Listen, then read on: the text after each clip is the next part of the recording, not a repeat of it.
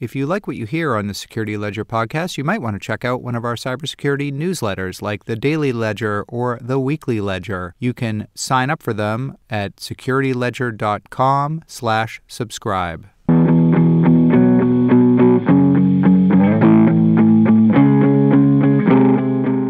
Hello and welcome to the Security Ledger podcast. I'm Paul Roberts, the editor-in-chief at the Security Ledger. In this week's episode, we kick off 2018 with a pair of predictions for the new year from two of the smartest guys in the information security business.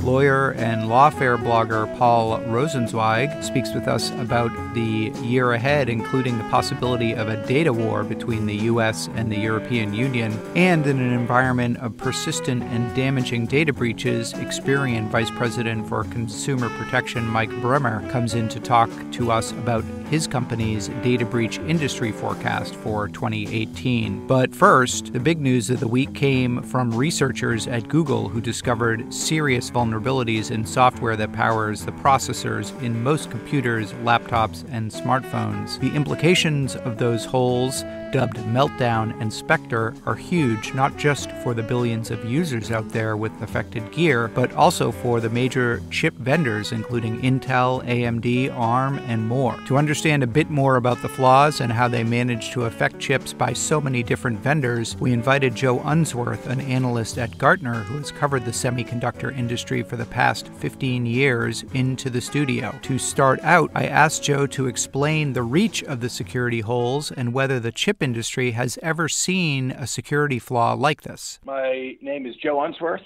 and my title is Research Vice President in our semiconductor team. This spans all of microprocessors.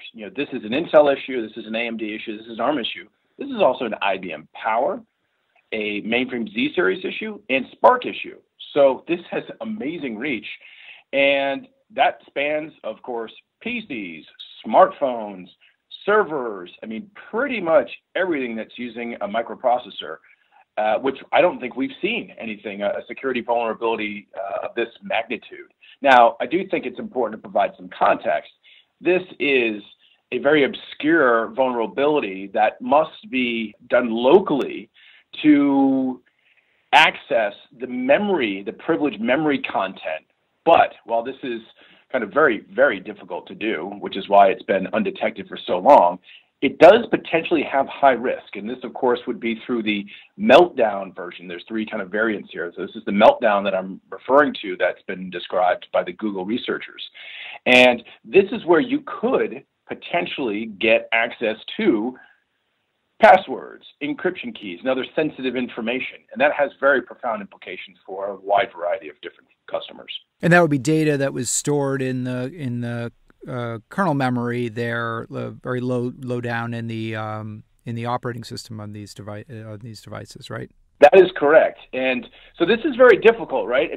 You would have to be able to, again, be able to introduce the malware locally. And it's almost if the analogy we've been kind of tossing around is, if you know your neighbor is leaving the house every day at 8 o'clock, you have to time this to be able to get access to that data, and then you have to interpret that, hey, he's left at 8 or 8:45 or what have you, and then what to do with that data to then have nefarious intent. So this is indeed very difficult.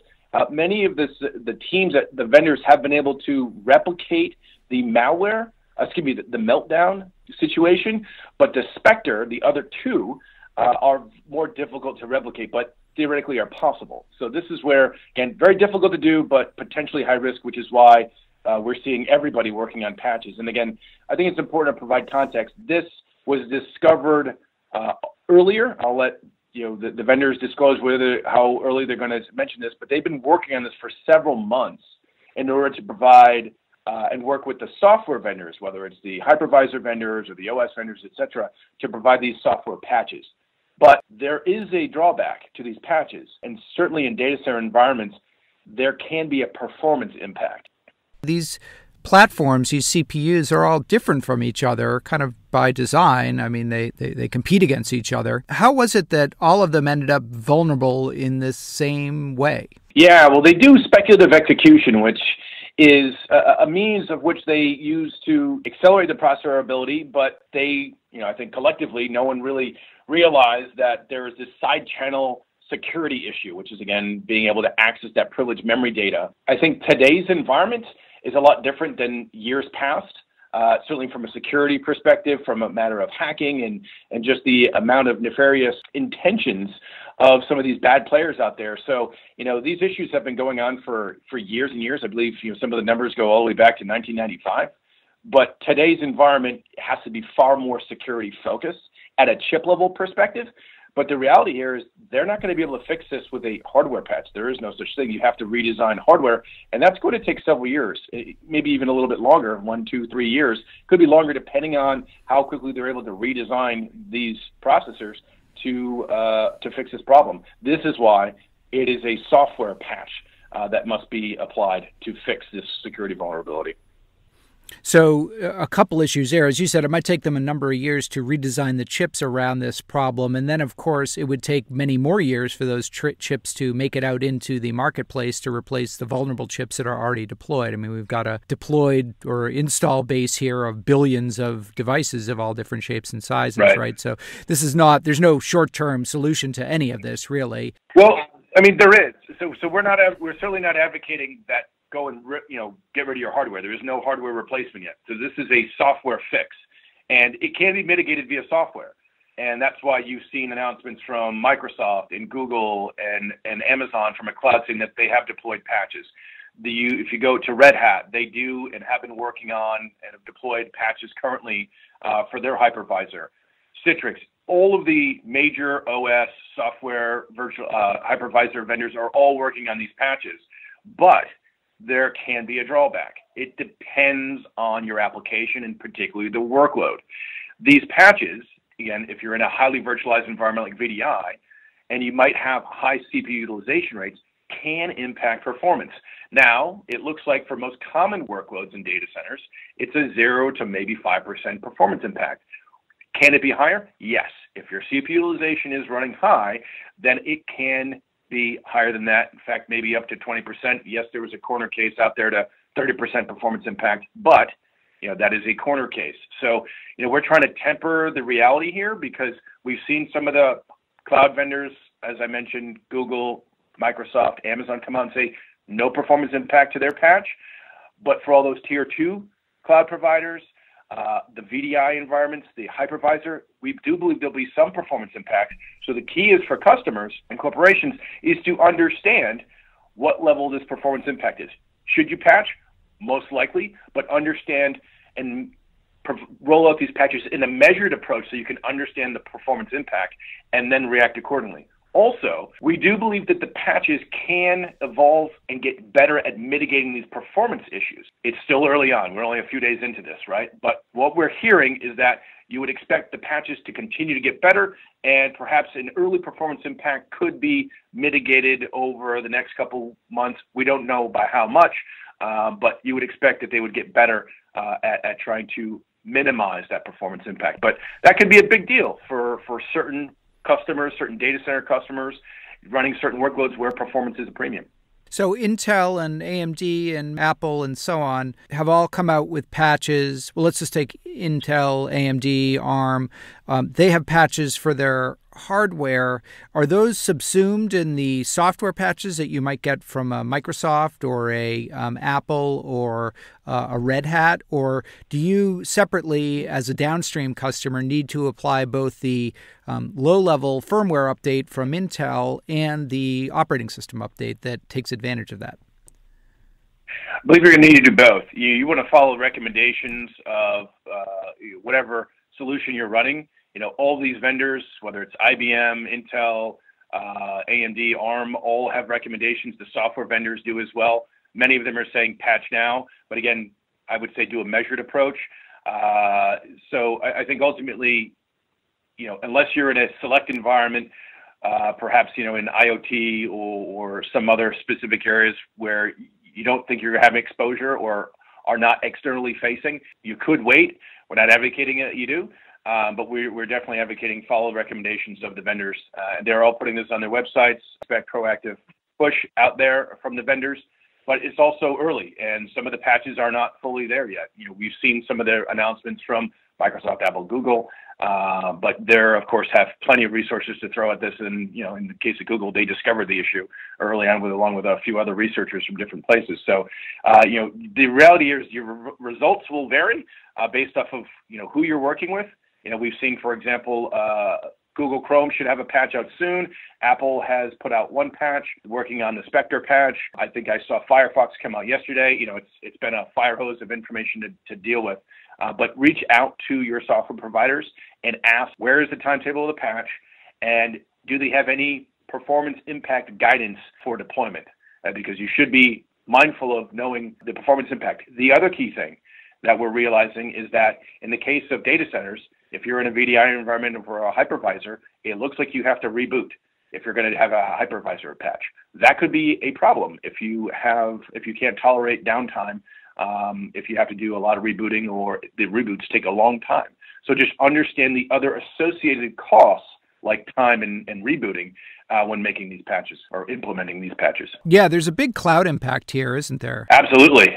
They cannot tolerate risk, right? So they are all over this, and they have to be, right? Because they have access to a lot of different companies' data, and any vulnerability is just unacceptable for them.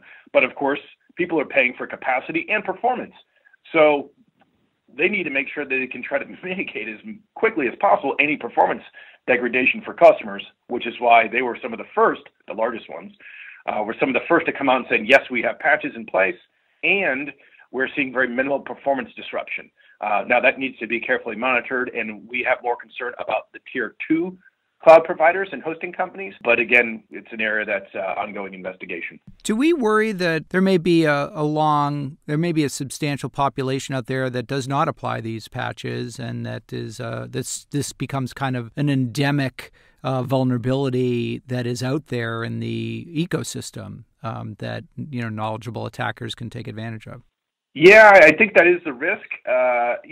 Obviously, it's public, so all the bad guys out there, if you will, they know that there is a vulnerability. Again, you have to get that malware locally, which is very different than being able to do it remotely. And I think there's been enough publicity about this that if an end user is not aware of this issue and it hasn't been brought to their attention by any of their hardware or software providers, I would seriously wonder if how a CIO is not aware of this. But two, if they decide not to, they better have a really good reason not to deliver that patch and implement that patch. I certainly wouldn't want to have an issue and then try to defend myself of why you didn't roll out a patch unless there's major performance degradation issues. But either way, I think the risk here is far greater than performance degradation, and you can make up for that performance degradation, with additional hardware. Again, it also can vary, as you can imagine, right? So, we have to see what is the reality in terms of the performance degradation. And for most folks, it's going to be modest. We don't expect much impact in PCs, for example. We don't expect much impact in smartphones, for example. This is really a data center and really a VDI, but other workloads could be affected as well. And that's where we're really trying to figure out, we want to come out with, as soon as we can, some guidelines in terms of the performance impact by workload. That will be critical, but it's so early, even the vendors themselves are still wrestling to try to analyze and find that performance impact. That is really the only justification you could have for not deploying and implementing these patches. You've been covering the semiconductor space for a while. What do you think the long-term impact is of this on these giant semiconductor manufacturing firms like Intel and AMD? What are the lessons of this incident? Yeah, so I think there's a few. I've been looking at, I've been with Gartner for 17 years. I've been following semiconductors for 15. So, I think there's two things. One, chip-level security is particularly important. And two, having a full ecosystem partnership, working with these very large cloud providers, working with your software ecosystem to understand issues and problems that perhaps are not in your own domain, to proactively resolve and think about even all the most remote corner cases. I think it's going to be increasingly important to be able to prevent this in the future. Now, this is an architectural design flaw that pretty much everyone has, ran into. We need to avoid those in the future. And I think in today's environment and given this lesson, we're in a better position to do so and not to repeat, the historical mistakes. Joe Unsworth, Research Vice President at Gartner, thank you so much for taking the time and coming in and speaking with the Security Ledger podcast. My pleasure. Talk to you soon. Up next, now that the New Year's confetti has fallen, the big question on everyone's mind is what 2018 will bring. There is no shortage of prediction lists from security industry luminaries. One of the most interesting I read was from Paul Rosenzweig, an attorney, a lecturer at George Washington University, and a senior fellow at the R Street Institute, who contributes to the much-cited blog Lawfare. Paul struck a decidedly pessimistic tone in his predictions, especially when it came to the prospects for federal efforts to crack down on data theft and cybercrime or to safeguard the U.S. election system. I invited him into our studio to talk about his predictions for the new year, and I started out by asking him to assess the most meaningful developments of the year just past, 2017.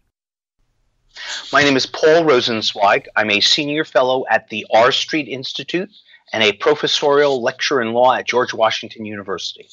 On the plus side, I would say that there was some modest forward movement in a host of areas within the federal government and in the private sector.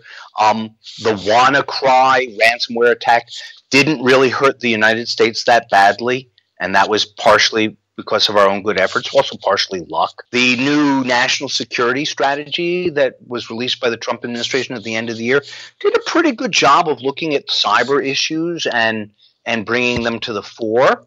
So that was a good thing.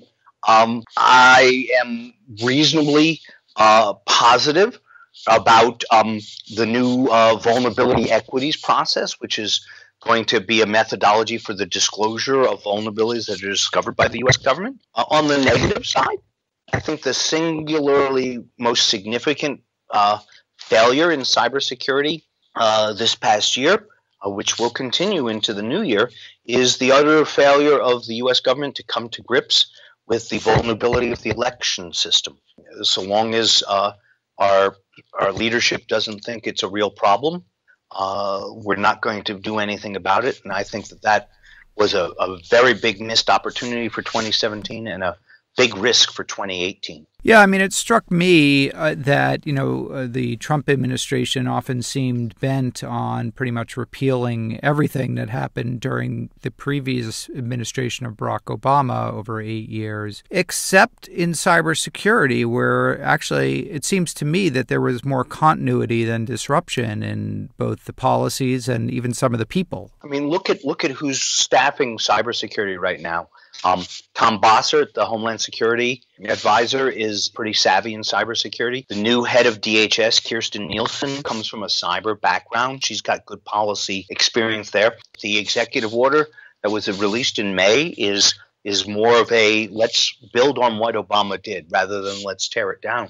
And that's the motto that I see. You mentioned it, but in your prediction for 2018, one of the bold predictions you make, or maybe it's not so bold, I don't know, is regarding the upcoming midterm elections in 2018, and your prediction that there will be a lot of uncertainty about the outcome of those elections with the insecurity of voting systems and as you said, the federal government's refusal to really address that center stage. I think that's right. And I'm not talking about Facebook ads and Russian information operations, which is a whole different kettle of fish and also problematic. But that's not what I'm worried about in this suggestion. It's the fact that the actual mechanisms of election are deeply vulnerable. Everything from the registration process at the front end to the voting process in the middle to the tabulation and announcing of a victor at the other end is painfully distributed, variable resources, variable training, kind of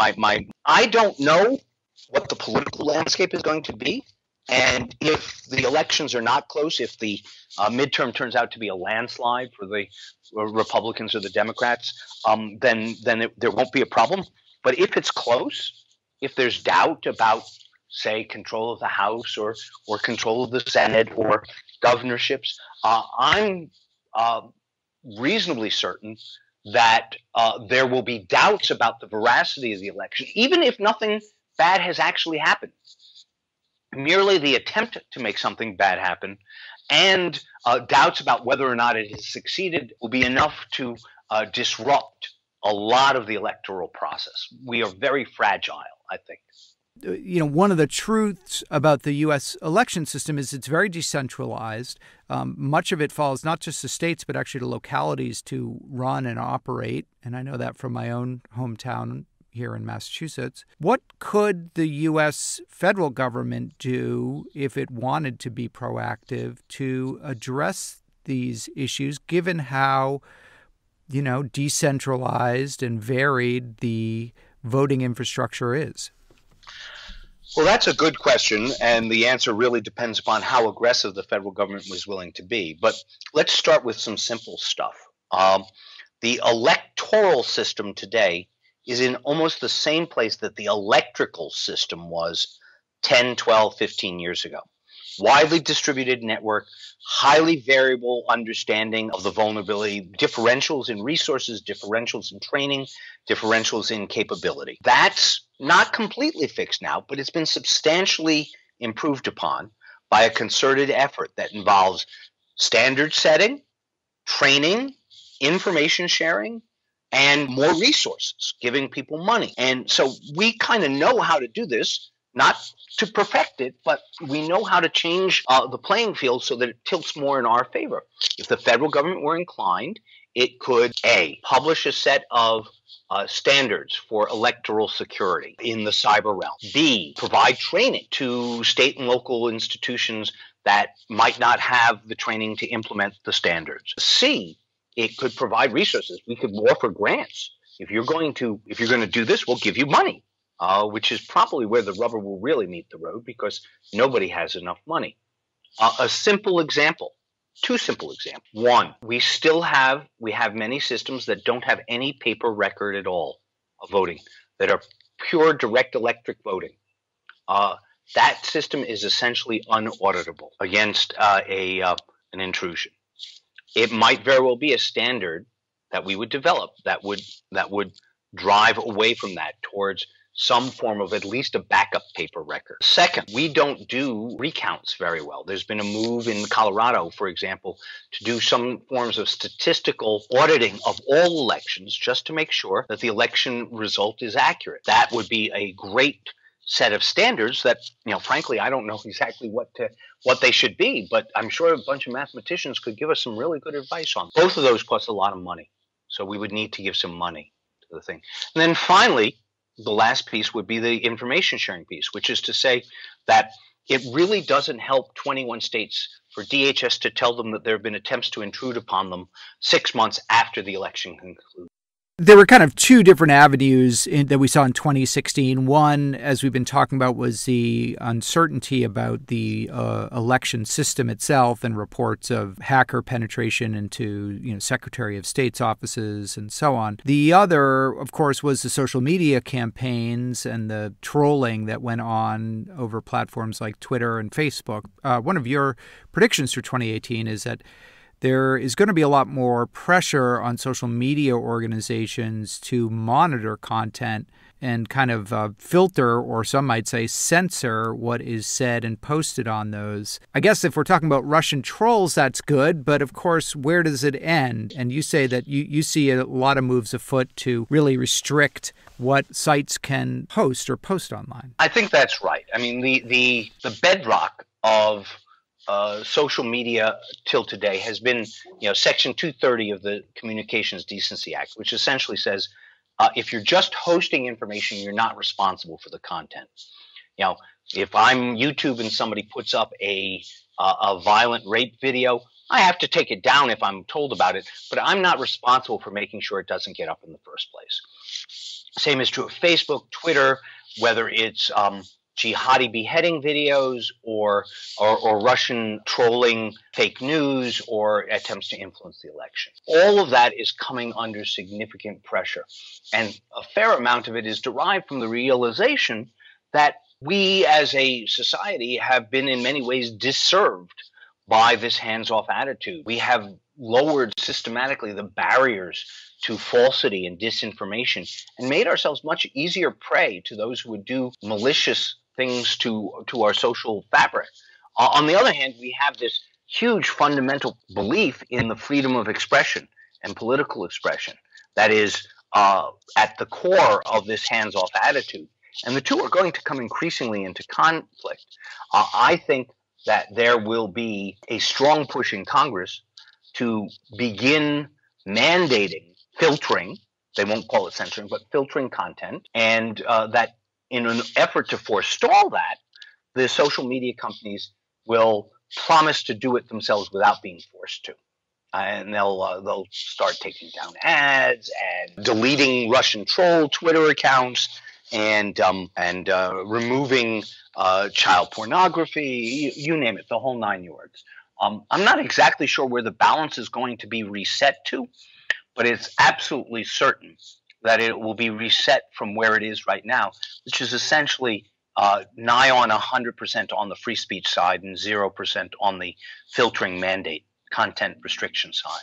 Is there a happy medium there? I mean, you look at what's happening in China with government really even reaching into private text conversations between two individuals and, filtering out banned words or phrases, and obviously a very tight control over what ends up, in the public domain. With that as a cautionary tale, should we be worried about that type of government oversight of what people can say and write, on the public internet? We should be worried, but not overly concerned. I'm not a big fan of slippery slope arguments. Generally, I think that rational people can draw rational lines. For example, I don't think that there's any problem with developing mechanisms for identifying artificial persona, bots, and subjecting them to greater restrictions than the speech of real people. Recognizing that those types of mechanisms will be imperfect and that there'll have to be corrective mechanisms for appeal and such, I don't think that that's a terribly controversial idea, and it's a possible way of getting at least some of the problem. Another part of it, at least in America, is that there is and should be a very real distinction between the speech of Americans with respect to our body politic and that of non-citizens, non-American. There's lines to be drawn that can rationally say we don't want Russians buying ads, but we will never restrict Americans buying ads. Both of those would help a fair amount in the election context. So these are the things that are feasible. We just have to always be cautious about it and make sure that the day that we change from outlawing child pornography to stopping people from posting their baby pictures, that's the day we start to worry. One of your really interesting and a little bit portentous predictions is that there's going to be what you call really a data war between the EU and the US that is brought about by a couple things, most specifically the implementation in May of the EU General Data Protection Rule that you said is really going to have a substantial negative impact on the exchange of data between North America or the US and the EU, something that we've really taken for granted for much of the last 30 or 40 years. I think that's right. I think I would add also the likelihood that the European Court of Justice will invalidate the US-EU Privacy Shield Agreement, which is the overarching agreement that is currently guiding and authorizing cross-border data flows with essentially reciprocity rules. We'll treat their rules as okay, they'll treat our rules as okay, and we both make promises about that. Between the ratcheting up of privacy regulations through the GDPR and I expect the invalidation of the Privacy Shield, we'll see an era of what I think will be European data imperialism, if you will, kind of our way or the highway. The U.S. response to that has not been terribly positive in the past.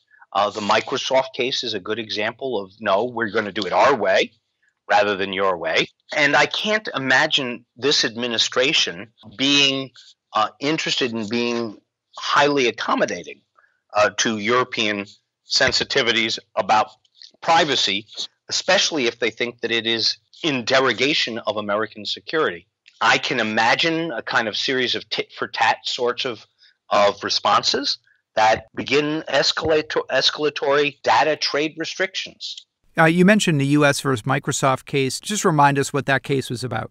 Well, Microsoft stores data in data centers around the globe. They, in particular, have a data center in Ireland that apparently holds the content, the email traffic of an individual who is suspected in the U.S. of committing an American crime. The U.S. government issued a subpoena / warrant. It's a mixed kind of systematic way of doing this to Microsoft, saying, give us that information.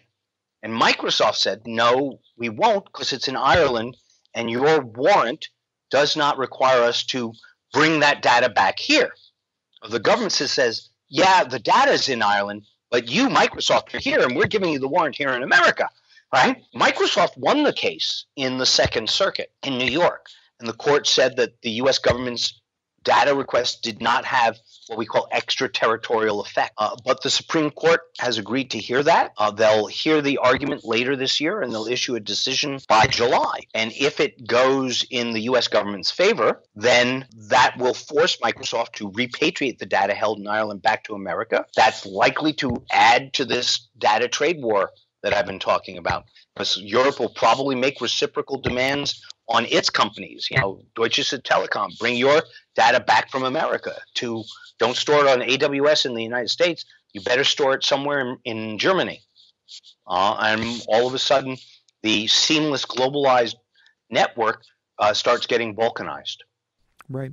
So there's a very big case right now pending before the Supreme Court, Carpenter versus United States, on whether location information that might be collected by your cell phone or your cell phone carrier is private information, whether citizens have a privacy right to that information. You predict that the plaintiff in that, Carpenter, is going to win at court, but that we shouldn't expect a unified court decision on that, and that the result of it may just be a lot more confusion rather than a clearly articulated expansion of privacy rights for Americans. Talk a little bit about that. Well, first off, I should say that nobody ever got rich predicting the Supreme Court. So it's worse than betting on football, really. It's much worse than betting on football. So take this with a substantial grain of salt. But you're making predictions. That's the game, and I'll own it. And a year from now, you can have me on to review it, and I'll own it when I'm wrong if it turns out that way. There's a couple of pieces that are going on here.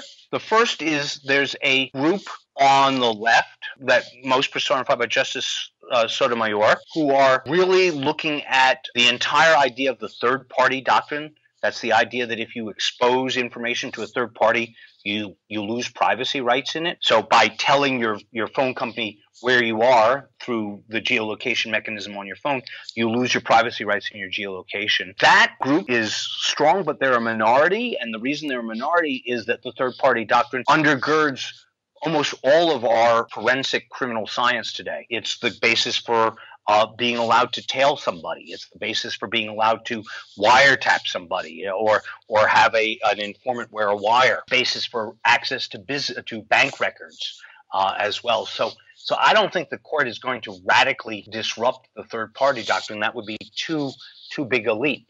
Then there's a group in the middle, questions from people like, oddly enough, Justice Gorsuch and Justice Roberts, suggested that they were just fundamentally uncomfortable with this idea that the government can always know where you are. And so for them, it's something different, and they haven't really expressed why.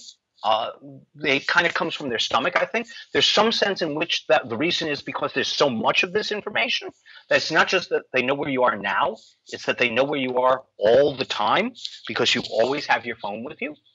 So there may be an argument about, too much, how much is too much. That's a possibility. But then, I think back to the Riley versus California case, which was about the privacy rights in a cell phone, as opposed to, say, a diary. And basically, if you read that, Justice Roberts simply said, phones are different. I can't really tell you why, but we use them differently. They are just different now. And if that's the case, that's a sensible thing. I do think phones are different than diaries. It doesn't cohere as a unified strategy of why it's different, what privacy means in the digital era, and if privacy in the digital era is different from privacy in the analog era.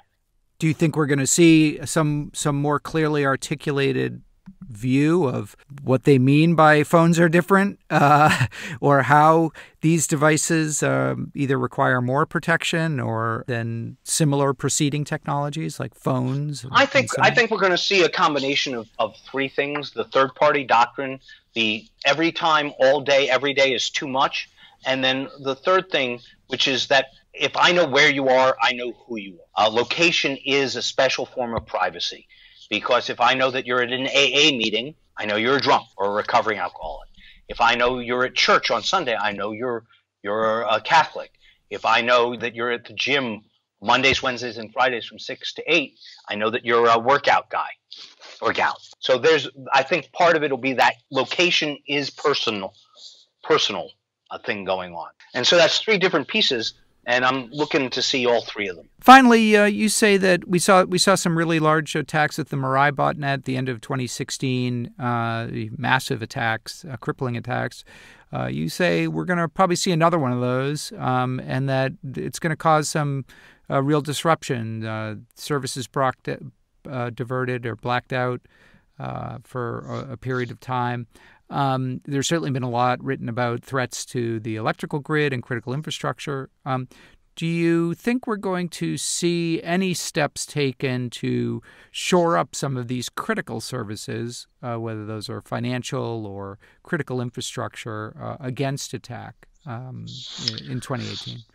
Well, I think that that's likely to be the biggest reason behind the possible IoT legislation, right? Is that a lot of the size of the botnets is tied down to the lack of security in routers and kitty cams and things like that. So I think that it is that vulnerability remains, and it's one of the more extreme that we're facing right now because it is so large in scale that it is not really readily solvable. But I think that, Mirai is just the tip of the iceberg, if you will, and that there are other larger possibilities out there. And we maybe will see one this year.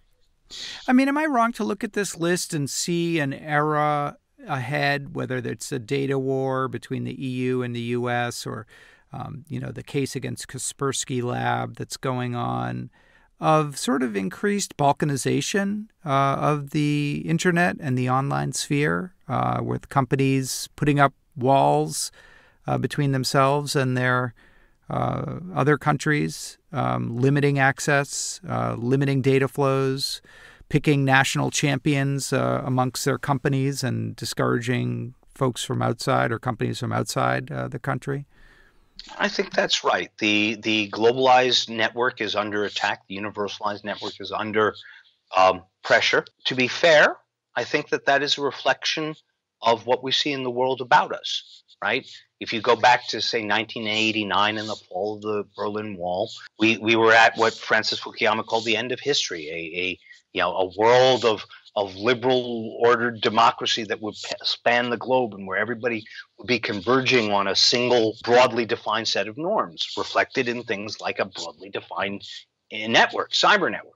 Today, we're in retrograde from that. Everything from Chinese ascendancy and Russian information operations to the hiving off of the Middle East and religious extremism there. You name it. It's all going in the direction of separatism in Catland for that. And I personally have absolutely no idea why that's happening, right? But I can see it and I can describe it, and it is absolutely reflected in the nature of the network. The network is a mirror of the real world, not anything more nor anything less. Paul Rosenzweig, thank you so much for coming on the Security Ledger podcast. It was great having you. Thanks for having me. Bye-bye. And finally, the credit rating firm Experian has been reporting on data breach trends for a number of years. And while it's probably not accurate to say that there's been no progress, it's fair to say that there hasn't been much progress in putting a halt to devastating intrusions and data thefts. That may not change in 2018, but one thing will: the stakes for companies that lose data. That's due in large part to the advent of a European Union law, the General Data Protection Rule, or GDPR, which is set to take effect in May. To talk about the impact that GDPR will have in the U.S. and elsewhere, as well as the rest of Experian's predictions in its data industry forecast for 2018, we invited Michael Brummer of Experian back to the Security Ledger studio. With us now from Experian, we have Michael Brummer. Mike, welcome back to the Security Ledger podcast. Paul, thanks for having me.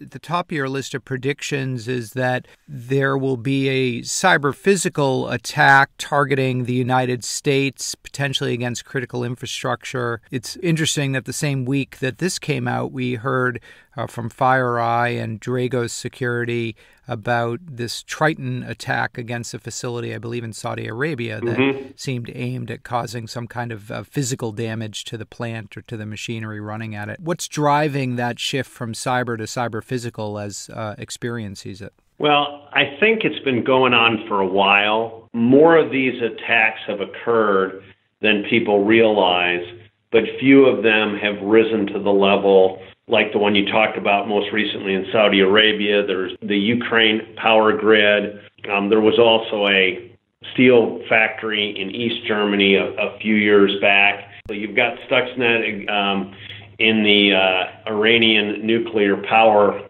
infrastructure. And one of the things that I think stands out with these attacks is that they have gone from just private enterprise as the practice and proving ground to more of a critical infrastructure from a nation state or government perspective. And it's not going to be limited just to the power grid. It could be water, it could be food source. And as you pointed out, it really takes the digital aspect of that and moves it into physical reality. And it will be a big headline, I think, in 2018. I think we're already at the point where you hear about some major event, whether it's a power outage or an accident of some sort, your mind does go to the kind of cyber realm. And at least for me, I wonder, is this just a equipment failure or is something else going on behind here? Sure. And there's some small examples. And I'm not suggesting that this was the case with the derailment that happened in Washington. But you look at our railway switching system, which is very archaic, and it wouldn't surprise me that at some point a actual train derailment is caused by somebody in the midst of a cyber attack. So you talk about the coming of the EU General Data Protection Rule, or GDPR. It's supposed to take effect in May of 2018. As having a big impact here in the U.S. and on U.S. companies. Explain that. Many listeners might say, well, this is an EU regulation. Why is it a big deal in the U.S.? Paul, you hit one of the big points that I would make on this, and that's many companies don't realize that all it takes is having one EU employee, one EU consumer, one third-party company that you deal with and handles data that has an EU presence. All of those would qualify you following under this regulation. The second thing I would point out is because even though there isn't any explicit cooperation between the data protection authorities in the 28 member states in the EU, many of them have already discussed working collaboratively with state attorneys general on a notification. So fast forward to June next year, there's a breach in Germany. The U.S. company reports it to the German Data Protection Authority, and the German Data Protection Authority might work with the AG for their corporate headquarters back in the States. So in effect, you've created your first global notification standard that heretofore we haven't had. Right, and as Security Ledger and others have reported, the possible fines in connection to GDPR violations are quite severe, up to 4% of your revenue, or turnover, as they call it in the EU. That would certainly, for many companies, be much, much higher than any penalty they were likely to face just via state or federal laws here in the United States. You're absolutely correct. And the other side of that is not only a percentage of turnover up to 4%, or in each case for the two levels of fine, 2% in each one, or 10 million pounds per each level. And that for a small business in particular would be very substantial, even to the point of potentially putting it out of business. Okay, so aside from being terrified, what can companies do about this? There have been some statistics, I know from Poneman and others, that indicate there is not a lot of awareness out there in the U.S. business sector about GDPR and what is needed to comply with it. So where do companies need to start with that? I'm a believer that those folks that already have a data breach response plan just need to take that. If they do nothing else but import the same cybersecurity stance overseas as job one, set up the team that's going to respond, and also actually know who the data protection authority is, because keep in mind, this was a directive for the last 8 or so years.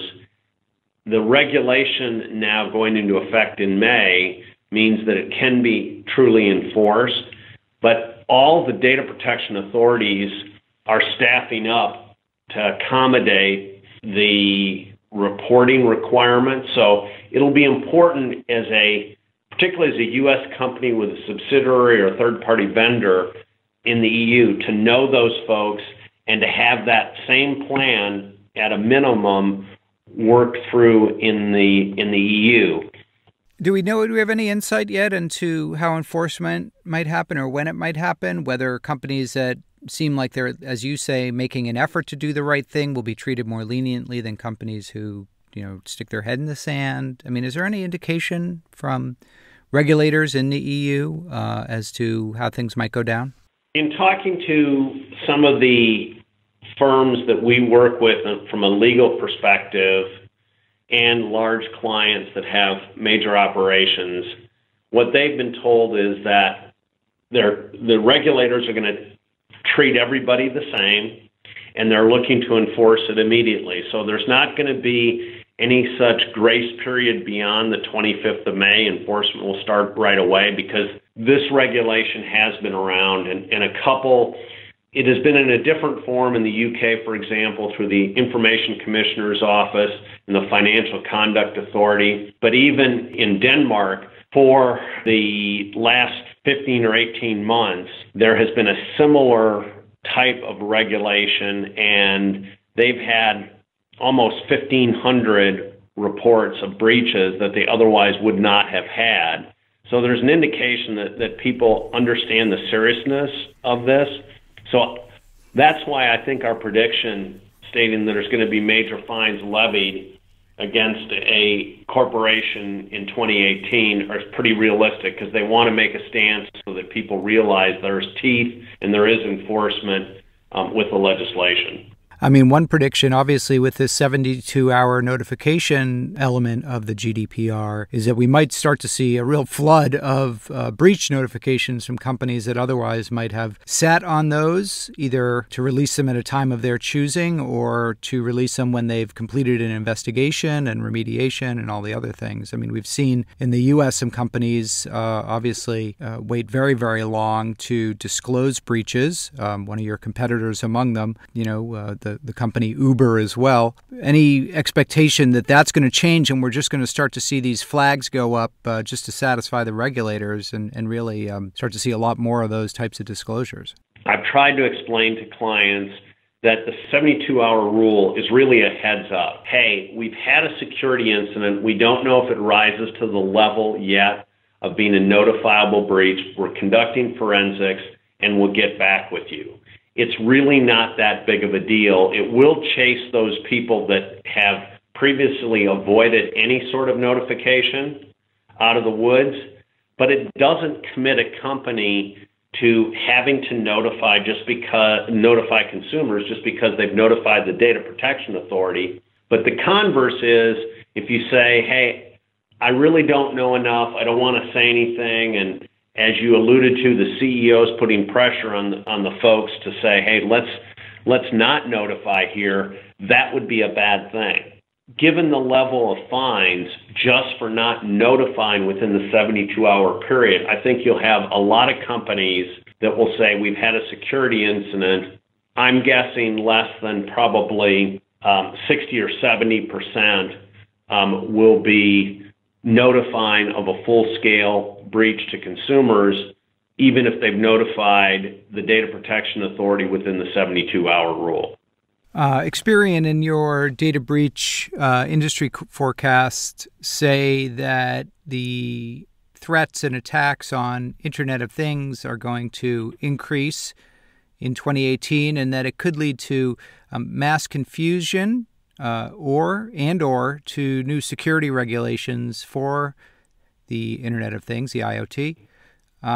Talk a little bit about that. I mean, Experian, a lot of your customers are businesses. You do a lot of business-to-business work. How is IoT affecting your customers, and what types of adoption do you think we're going to see, and what are some of the issues around that from a cybersecurity standpoint? Well, I hearken back to 1898 when H.G. Wells came out with the War of the Worlds, and we didn't know that potentially we might have been invaded by Martians. And of course, there's been lots of movies and offshoots of that original book. It was interesting, even today, the Harvard Business Review talked about the Internet of Things and the world that we live in where it's connectivity first and security second. And I think the Internet of Things is one of those where you can't get away in business without some sort of additional connectivity because of devices, because of the interconnectivity of those devices, the implant of so many pieces, whether it's artificial intelligence or just computing power in devices that otherwise wouldn't have been connected to the Internet. And they say, as we talk about in a report, that there may be 50 billion devices by 2025. There's just too many single points of failure and too much personal identity information being collected by these devices that something's got to give at some point in time. And once it starts, as we've seen by some of the malware that has taken over the devices so far, it's just going to get bigger and have a more critical impact on business infrastructure, I think, in 2018. I mean, your report, you do a lot of work in the retail sector, and your report talks a lot about kind of retail's interest in IoT, from mobile point of sale to, you can do a transaction anywhere in the store. Obviously, there's been a lot of investment in monitoring and technologies to track consumers as they move within a store and so on. You think retail is going to be particularly susceptible to this type of risk as it has been to, traditional cybercrime risk? Retail is one area, and of course, they've taken, as you say, advantage of the technology to track consumer trends and buying patterns and anticipate what's going on, whether it's the smart shopping cart, whether it is applications downloaded to your phone or your device. And I think they're going to be one of the areas that I might predict. But I don't think, because you have healthcare where you have so many medical devices, or you have manufacturing where these large pieces of equipment, whether they're construction pieces of equipment or actual inline manufacturing, they all have either a computer controller or they're embedded in safety switches and fail-safe mechanisms. I think it's going to spread so far that you couldn't pinpoint and say one area is going to be that much more prone than the other. I think it's just wide open because it's growing in so many different directions. Looking just to last year, by and large, you did pretty well. I haven't added up your GPA here, but you're doing pretty well. I think you've got a A-, B+ average. Some of the ones that panned out, certainly nation-state cyber attacks will move from espionage to war. We certainly have seen that. Healthcare organizations, the most targeted and new sophisticated attacks emerging. One that you only rated yourself a B on was the password, death of the password, that all these password breaches are going to bring about a real shift, a substantial shift away from traditional passwords. And I note that hasn't entirely happened yet, although maybe it's picking up steam. I don't know. What are your thoughts? I hope it's picking up steam. That was really aspirational, that we thought that passwords would become more obsolete, whether it's because of artificial intelligence, because of biometrics, because of technologies like blockchain, and we didn't see it happen. And the other one we didn't rate ourselves very well on. And again, keep in mind this was self-grading. We didn't have an expert panel, but the C-, we were just a year ahead, or I hope only a year ahead of the virtual reality and augmented reality one as a tool for hackers, because we've seen that in the forensics of some of the large breaches that we've worked. We've seen actual solid evidence of that. So I think we did pretty well, and we'll have to see. But to have this type of grade for 1 year is pretty good. I'd like to think of it, if we go back to 2014 when we first started doing that, our grading might not be as great, but it's good to look back. Yeah, you did go through since 2014, and by and large, I'd say probably 85% of your predictions, maybe 80, were correct. And there have been only a few that seem to have been fads that you guys called out that didn't pan out. But by and large, the problems you guys have identified have continued to be problems.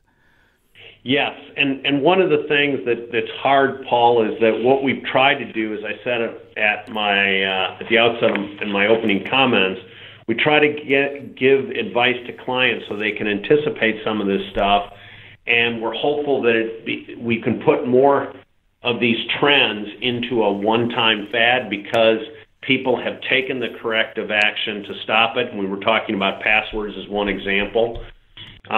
And the more we can put in the right-hand column as being a one-time fad, because we've given people a heads up and they've actually taken the advice, the better off we all are.